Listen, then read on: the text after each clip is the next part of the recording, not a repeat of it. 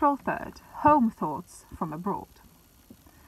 Oh, to be in England, now that April's here, and whoever wakes in England sees, some mornings, unaware, that the lowest boughs and the brushwood sheaf round the elm tree bole are in tiny leaf, while the...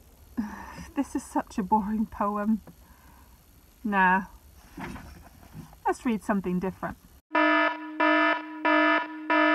I'm going to read a poem from this one. This is called Excuses. Excuses. Homework. To design and produce a flipbook. Materials. Thin card. Fixers. Glue. Specifications. 8 centimeters by 6 centimeters. 20 pages. To be handed in no later than Thursday. Dear teacher, just to say, I cut the card out carefully.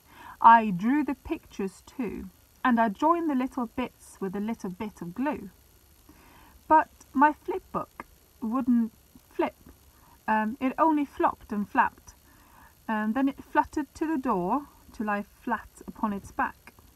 My brother, in a bossy voice, said, "Fling it over here," and then he took my little flipbook and flung it round the stairs. But it floated through the hallway and out the kitchen door, and it floated up the path of number 24. It found the open highway without a flurry or a fuss. Then round the corner came a number 90 bus.